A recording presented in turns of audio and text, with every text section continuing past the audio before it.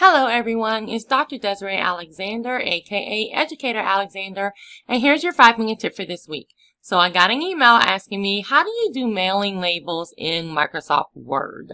So this is a kind of blast from the past. I am happy to do a quick 5-minute video to show everyone how to do that. Don't forget to click the thumbs up button to like this video and subscribe to the channel. So when you open up your Word document, you're going to come to mailings and go to labels. Then you're going to come here and choose the correct label. So you just click on this box and then like what type of label are you going to be using? Avery is of a very popular type of label, but there's a whole bunch of different labels. So go ahead and choose which one. I have Avery US letter. And then on the front of the Avery package, they have numbers, and they'll tell you like exactly the number of the label. The point of that is for you to be able to very, very quickly find a template. If you don't find the template directly in Word, then you want to go to the internet and search, and you should be able to download the template into Word. But we have our template. I'm just going to say it's 8160 and okay. So there you go.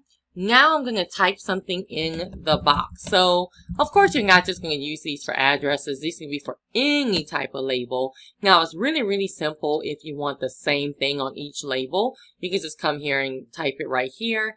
If you want different stuff, there's a couple of different ways to do it, but I'm just going to show you the way you can just edit it after you've created the label.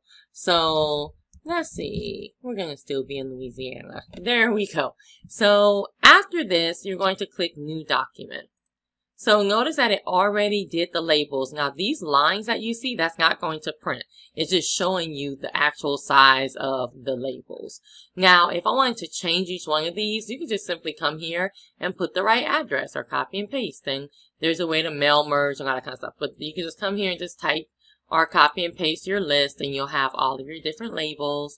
You can actually come here too and add like an image. Sometimes the image will break up the text and you're like, oh no. If that ever happens, just click on the image and you can click on this little like half moon thing right here and make sure that it says in front of text.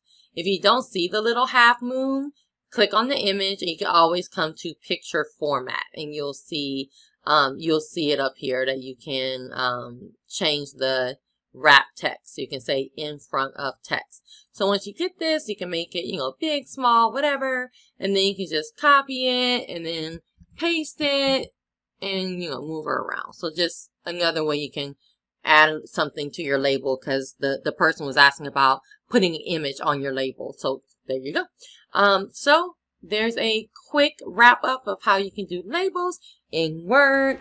Good luck.